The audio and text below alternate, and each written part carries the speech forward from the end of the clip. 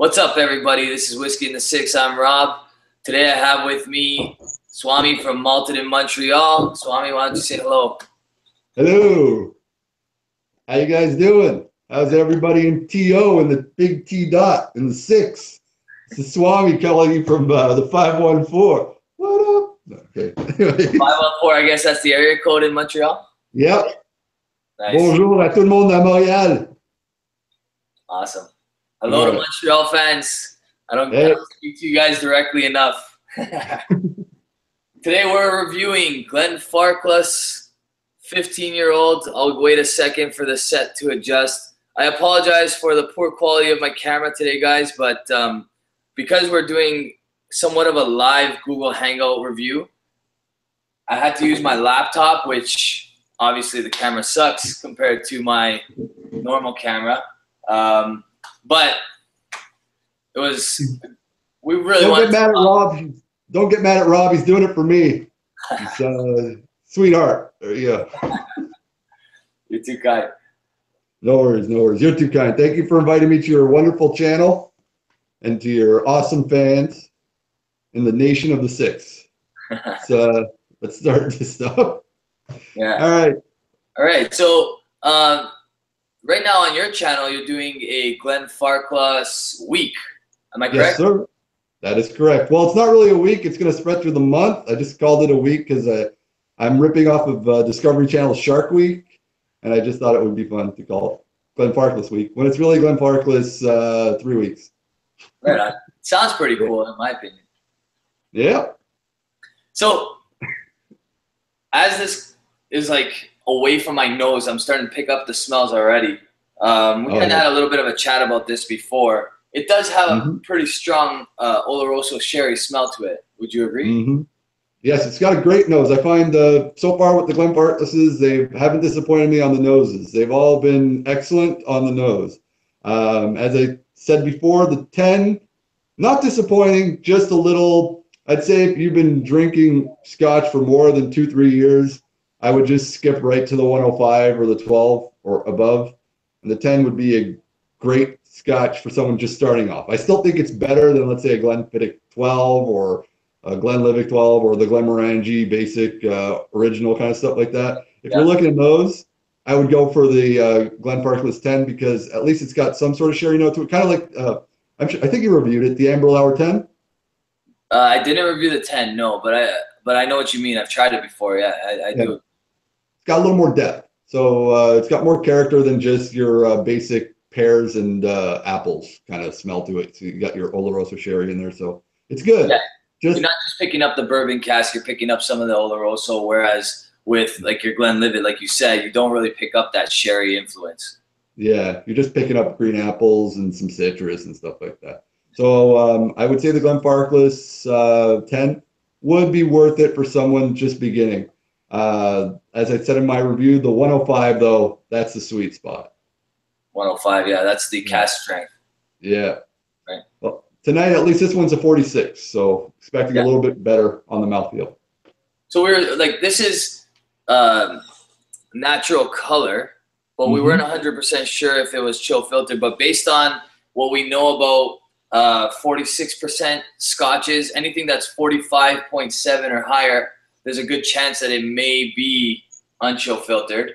Although Ralphie would argue that because he thinks that anything that doesn't say unchill filtered on the bottle doesn't actually have, or is actually chill filtered, right? So I don't know, but this one's this company, maybe I would think a little differently because, as you know, this distillery is a family-owned distillery, and it's all done in-house. They don't have a big marketing budget as let's say people like Ardbeg would have or Macallan's. So to me, they're probably going with quality. So I'm just guessing that they would probably unchill filtered, as you said, at 46%. Yeah, but maybe they didn't brag about it. Yeah, I mean, I think that's the kind of the route that Highland Park is taking, where the product stands for itself. They don't actually want to advertise unchill filtered or natural color because they spend so much money on their barrels and so much money on their, their whiskey that the product speaks for itself. And if people enjoy it, and people will enjoy it when they try it, kind of thing. Your jersey's making your eyes come out, Rob, tonight. my dark brown eyes and match my beard. Unfortunately, the Leafs lost tonight. I'm sure some of you are aware. It was a valiant effort. They went to overtime. Kind of a weak goal, but Anderson had such a good game that you can't really hold it against him. I'm honestly thinking, like, you know, I'm a Sens fan. I make no buts about it, but I honestly just want a Canadian team to freaking win it this year. I don't want to see an American team lift up that cup. That's all I care about right now. I do want my Sens to win it, but if my Sens don't make it through, any of the 5 get that cup. That's all I care about, you know? Yeah, who would you say has the best chance out of? I would say maybe Edmonton or Calgary if it's not somebody out of the East that we would prefer, obviously.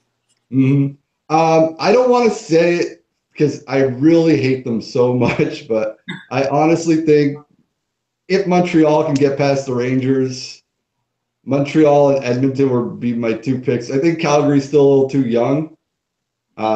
Even though Edmonton's young, they're young, but they're like so skilled, it's crazy, you know. Yeah, Connor McDavid's a monster. So, as I said, I talked to you about it before. With you guys, Toronto, I think you guys are like the Sens. I think you guys are about a year off from becoming a powerhouse, or a year or 2. I think the Sens have to wait for Shabbat to come in and team up with Carlson on the blue line, and Colin White to kind of grow up a bit, and Logan Brown to come in, because right now our team, we're good, but I always still think of us as a team that's maybe a second round kind of team. We don't have that, other than Carlson, we don't really have that star power to get past that point.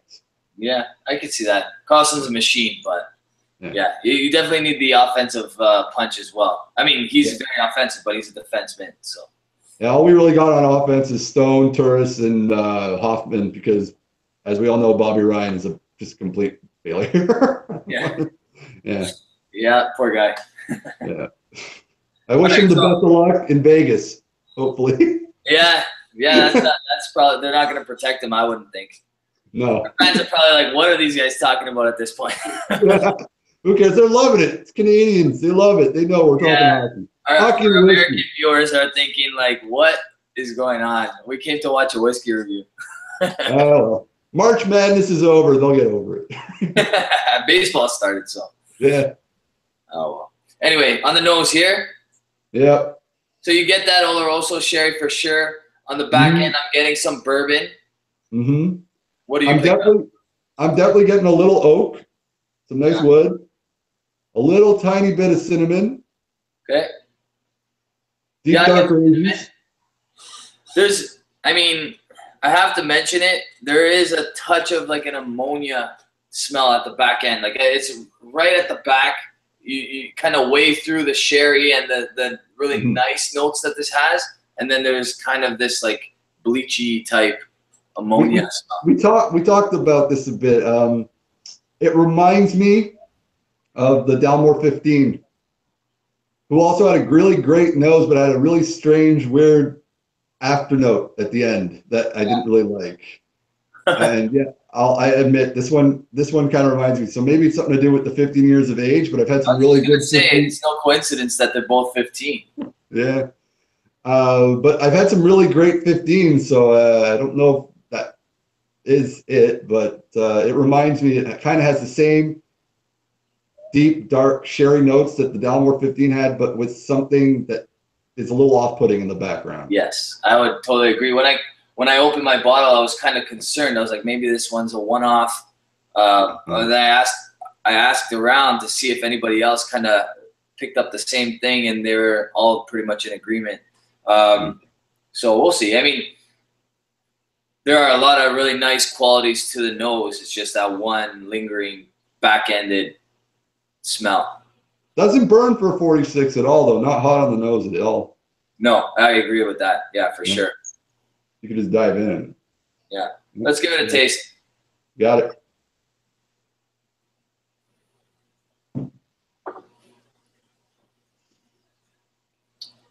Kind of the same thing. You have all these awesome, pleasant notes, right?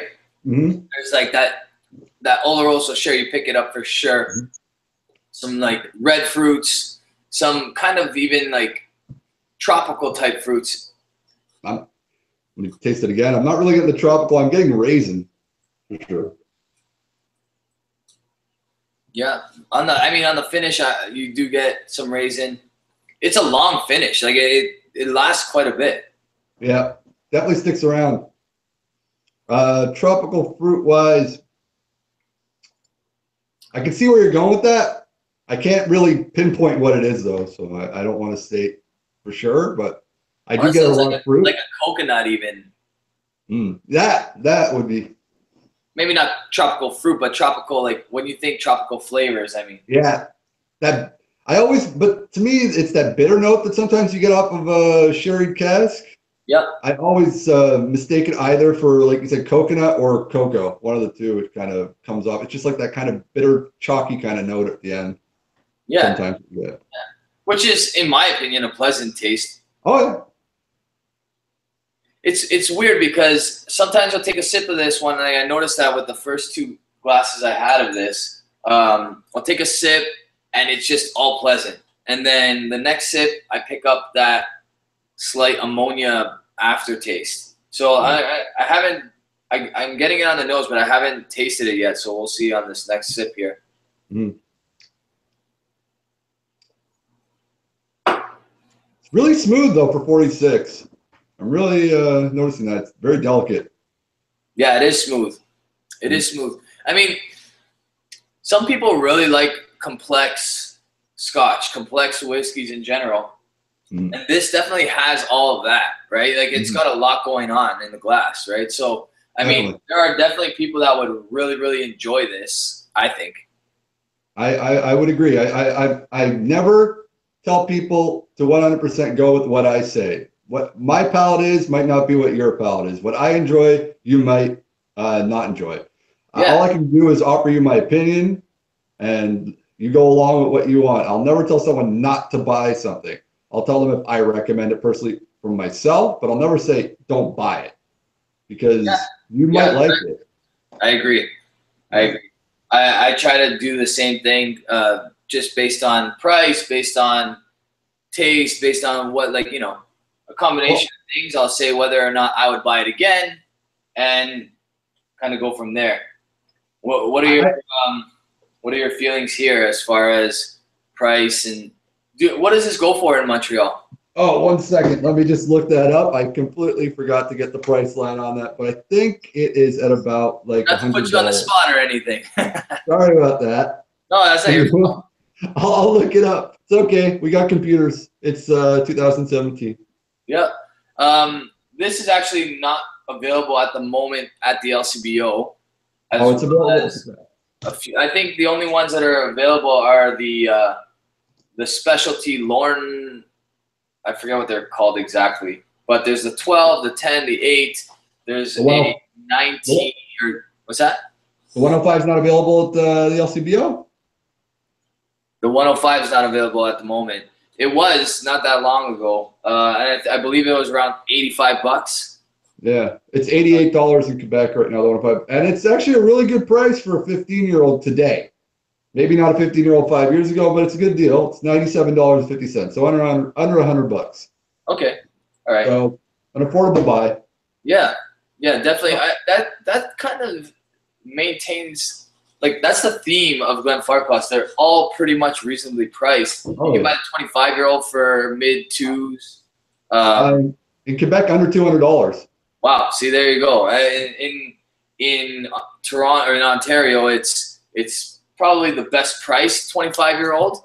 I did a review on it earlier in my channel. It was probably my second review on my channel, like over a year ago. So I did it back. Was back in around December. I did the 25. I'm going to redo it with the 21 just for a comparison, but I already did the 25 as well. Really good dram. The only other 20-year-old that you can get in Quebec for under, and sadly it went up, but there was 2 20-year-olds that you can get for under $200. There was the Glenfarclas 21, the Glenfarclas 25, and the Glendronach Parliament 21. That was also under 200, but that went up now to 202 just because the SAC needs to make a little extra. So hey, you know what? Even for $202, when we're talking Canadian prices, yeah, Glendronach 21-year-old. That's an incredible dram for that price, in my opinion. I'm going to be probably doing the entire lineup coming up this summer at some point. That'll be exciting. That's honestly one of my favorite lines for sure. I've done a whole bunch myself. I've done the 12, the 15, the 18, and the 21. I have a 25-year-old. I would like to open it at some point, but some of these bottles that are like really, really expensive and really, really hard to get, you kind of almost feel bad opening them unless it's a special occasion. Yeah, I got sad because you know, Peter White, he comments on both of our channels. He kept on like nudging me to go get the 15 from Glendronach, and there was a ton in Quebec. Like everyone was like saying how jealous they were because we had like a ton. So I was like putting it off. I was buying other stuff. And I was like, oh, I'll get it later. I've got like 50 bottles right now, and they're all open. I want to finish them, and then I'll go get it. And literally the day I go to get it, all gone. I was so ticked. And it showed, I went online and I saw like 3 bottles. I was like, okay. And I rushed to the sack, and when I got there, they're gone. So. Yeah, I actually had called. Peter White's a good guy, by the way. Really, really nice guy. Actually, he's one of my bourbon references. I always kind of run a bourbon by him because he knows so much about bourbon. But when I noticed that the SAQ had Glendronach 15-year-old, I called to see if there was a way to ship them over to Ontario. And apparently they're in the works of amalgamating the LCBO and the SAQ so that they can ship over from province to province. But unfortunately, it wasn't in the time that I could buy the Glendronach 15-year-old. But I was lucky enough to get a couple from a gift, and then I made a trade with Peter White actually to get the other one when I traded that 3/4 bottle of George T. Stagg for the Glendronach 15. You guys got a really nice Ontario base with Trenny and you guys, everybody. I'm sad. In my area, it's just me. I'm like stuck on an island. Literally, I'm stuck on an island. Montreal is an island. And I'm like just out of reach because of our dumb post office stuff where we can't send things across the province lines. I still don't understand why it's like that. I hear they're actually going. There's some people I've been hearing going to court about that or something, that they should be allowed. They're kind of post Canada actually. They're taking the government to task, saying that they should be allowed to transfer alcohol across state lines or across province lines. But I think it's post Canada. There was this huge case because someone from Ontario was driving over to the SAQ, buying all kinds of beer and alcohol, and then driving it back. He got pulled over. They tried to press charges on the guy. He won the case because federally they're not allowed to charge us for buying alcohol within our own country because there's no duty and there's no anything like that because you're not doing it from country to country. So it was pretty interesting. Yeah, the guy won his case, which basically told the rest of Canada that it's legal to buy from other provinces. The gray area is the shipping. Most shipping companies won't handle alcohol at all. And when it comes to Canadian provinces, they actually just, if they know it's alcohol, they won't even look at it. They won't even look at the package. They'll send you away. So. Yeah, no, I find it's just sad because me and you, we've talked about in the past. I completely agree with the pricing. It doesn't bother me. The only thing that bothers me is the extra bureaucracy around it. Like, we're in Canada. We should be able to ship all across Canada. If I want to buy from an Albertan store, I should be allowed to. These the LCBO, the SAC, I don't know what the other ones are called, but they make record profits every single year. And they just need to relax and let, us have a little bit. Okay, we can't get from the States, cool, but let us get from each other, man. Yeah, well, it's funny you say that because this bottle right here, it's a 4-row single barrel, 58.3%. I haven't shown this one off yet just because I'm so embarrassed of how much I ended up having to pay for it. I got it at a great deal in Buffalo. I went to the UFC last weekend, brought it back. I thought I was doing the right thing by declaring it, thinking, okay, it's going to be about $20-30 duty. They hit me with 100% tax on this bottle. So the bottle cost $65 American. They charged me $69 Canadian to bring it over. I was absolutely floored when I heard the price. So basically, I'm gonna savor every last drop of this bottle. I'll show you guys the recipe. I don't know if you can make that out. Can you see what that says? December 2015, single barrel selection, OBSQ, 35%, mash bill. Yeah, mash bill rye mash bill. So it's an 8-year, 8 months.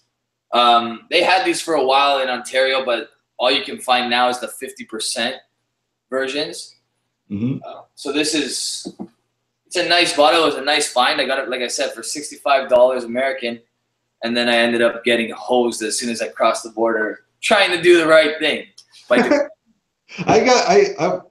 I brought a little bottle. It wasn't even whiskey. Last year, me and my friend went down to Burlington, Vermont with the motorcycles, drove down, and we were there just there for the day because there was like a bike fest up in Burlington, which was hilarious because when I was crossing the border, like they were asking me if I have affiliations with Hell's Angels and stuff like that. And I was like, dude, I work in administration.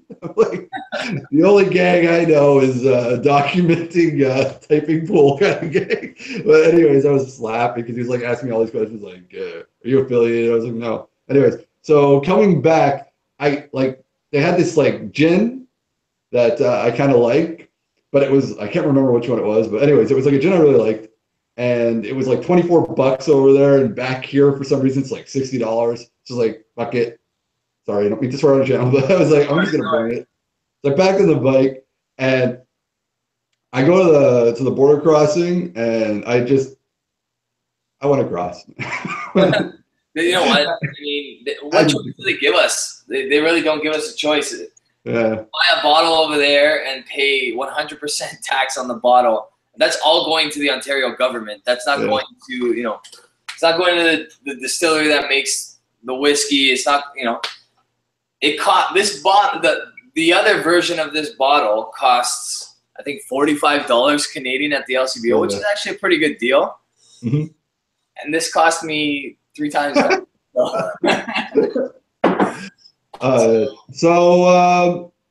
Your thoughts, we talked about it. Would you recommend this for people to buy? So, like I said, if you're into really complex whiskeys and you don't mind that ammonia smell, because I know that there's people out there that really like the Glenfarclas 15-year-old, and they must not mind that taste, that smell, because whatever, then who am I to say don't buy it? Mm-hmm. I think there are better whiskeys for the price, and for me personally, not to insult it, and I don't mean to insult it. It's a good whiskey. It has a lot of great qualities to it, but I would probably give this a C, to be honest with you. No worries. As you know, I don't really rate. I just let people know what I think. To me, to be honest, the 17 is not that much more, and the 105 is less, and the 105 is just extraordinary. I'm not insulting Glenfarclas in any shape, way, or form. I love all their products down the line so far. This and the 10 seem to be the ones that not too big on. So I wouldn't see myself buying a bottle. Then again, though, if you're a fan of Dalmore 15, pick it up. Because to me, that's what it reminds me of a lot, is the 15 from Dalmore. So if you like that, that's a comparison I can give you. And we know that there's a lot of people that really like the Dalmore 15. So like you said, if you're a fan of the Dalmore 15, this is probably the right scotch for you. Mm-hmm. It doesn't maybe meet our metrics when we're looking at a specific scotch, And it's got a good product. It's made well. It's bottled at 46%, which is the sweet spot. So it's got a lot of positives. It's got one slight negative. Yeah. And what I love about Glenfarclas is the fact that they're family owned, that they try to keep everything to the best of their ability, the high quality whiskey, and they put everything into their stuff. So you got to respect that, if nothing else. Mm-hmm. Got to support the independents, man. That's I've always said that on my channel. That's why I always kind of big up Kilhoman. And even though Springbank is not really independent anymore, still love their practices. I love the way that they do it with minimal marketing. Same thing goes for Brookladdy. Sorry, love them. And the Port Charlotte collection, great stuff. And the one that I always rave about the most is I think you'll be doing some reviews on it shortly too, is the Glengoyne. That'll that'll be around August. But yeah, I don't want to say for sure. I've got some news in the pipeline that I should be able to get the entire collection in, and I've been loving doing these collection reviews where I did like the entire Teelings lineup, and now with the Glenfarclas. I'm looking to do also, sorry, the Ball Blairs. I might be getting those in, the Glengoyne, and there's a chance that I'll be doing also the Compass Box groups, but only what we have available here in Canada. It's not going to be stuff that they get in the States, so it's pretty much, I think it's going to be Hedonism, Spice Tree, and Peat Monster. And those are all awesome brands. The other one that I would mention is Brook Laddie. I love Brook Laddie. I've had an opportunity to have a few of them recently, and they're incredible. The Black Art 4.1, you guys know how I feel about that. I gave that one an A+. Hopefully I'll get a chance to, I believe I might be getting a chance to try the Black Art 5.1 very soon, hopefully before it hits Ontario shelves. We'll find out, depending on timing, what ends up happening with that, but I love Brook Laddie right now. Is it cool if I just say something really quick to your Montreal viewers? Go for it, man. That's why we have you here. Thank you. As I stated, I am going to be doing a bottle giveaway. It is a Lot 40 bottle once my channel hits 200. So any of you from Montreal, this is only for Montreal residents. Sorry, guys, I don't want to send alcohol through the mail, and I'd like to meet the person I'm giving to just to make sure that you're right of age. So I don't want to get in any trouble with the law. So you have to be from Montreal. I'm doing a Lot 40 giveaway when we hit 200 subscribers, okay? And I'll do another bottle giveaway when I hit 600, but when I hit 600, it'll be something much bigger. But for 200, I'm doing Lot 40. It's still free, so if you want it, subscribe to my channel. Send me a private message on either, I'm sorry, on YouTube or on Twitter. Send me a private message with your email, okay? And that's all you have to do. And sorry to interrupt. For those of you who are interested in what that looks like, it's this bottle right here, Lot 40. Okay. Wonderful, wonderful Canadian rye. Excellent, excellent stuff. This is, I'm going to be doing an interview with Spencer Gooderham. I believe it'll be on April 29th. April 29th, it's a Saturday. We're going to be talking about he's the ambassador for Corby's, and he will be talking about Lot 40. We'll be talking about Gooderham and Warts. We'll be talking about JP Weiser's Double Still Rye. So that bottle that you're talking about that you're giving away, that's very, very generous of you because that's a wicked bottle. I'm a working class schlub. I'll do what I can do for my fans. Well, I don't call you guys fans. My subscribers who seem to like watching me embarrass myself week to week doing Scotch reviews. Thank you for subscribing. Keep on coming. I love hearing from you. Keep on writing in. Rob has an excellent channel, so to anybody, I'd like to thank him a lot for bringing me on here, and you've given me tons of love and tons of shout outs, and I really appreciate it, my friend, and this has been a really fun time. And Go Sens Go on Saturday, and I think the Leafs are playing Saturday too. The Leafs are playing Saturday, so I must also return your Go Sens Go with a Go Leafs Go. And honestly, Swami, it was my pleasure, buddy, and hopefully we can do this again in the future, maybe on your channel. And it's, like I said, my pleasure, buddy. Soon we'll do a thing like, you ever watch The Amazing Atheist? I haven't, no. He had this show, anyways, and they have like 5 or 6 cameras. Soon we'll do one where it'll be like me, you, Scotch Test Dummies, Training C, bringing everybody, just like have like, it'll look like, what was that show with the father and mother that got married and they had 6 kids, but separate? The Brady Bunch. There you go. There you go. Yeah. So you're going to be on with the Scotch Test Dummies shortly. Yeah. Yeah, Scotch Test Dummies shortly. They do this thing at the end of their live streams where they'll ask who they have on, what their favorite movie is. So I'm going to kind of steal their thunder and come at you because I know you play a lot of music on your channel. So what was your favorite band growing up? That's really hard. I loved a lot of bands, but growing up, I was very much a hardcore punk growing up. Still kind of in my heart, but I'm an old man now. So, by the way, it's my birthday today, 39. Happy birthday, man! Happy birthday! I completely forgot it's my birthday. It's too late right now. Yeah, I'm 39 years old today, and my favorite band growing up, Oof, my God, put me on the spot here. I would have to say probably the Cramps. They're a psychobilly band from back in the day with Lux, the entertainer. He died recently. I think it was like 2013. But they were my favorite band growing up. Still, I love the hip hop. I love the metal. I love the punk. I love the country. I'm a music lover. I love all music. But I hear that, man. punk, I hear that. punk is my number one love. All right, well, this was Whiskey in the Six. Like I said, this one's a C. Still, if you're interested, go to a bar, check it out. It might be your thing, okay? Just because it's not mine doesn't mean it's not good. That's it. You guys can check me out on Facebook, Instagram, Twitter, the same old spiel. Just type in Whiskey in the Six, and that's it. And also, please check out Swami's channel if you haven't already. Malted in Montreal. He's a super cool guy doing really, really cool stuff.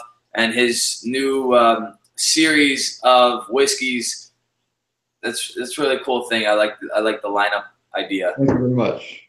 Thank you, and I enjoy bringing them out to everybody. Have a good night, Rob. Have a good night, Toronto, Montreal, Vancouver, people in the States somewhere.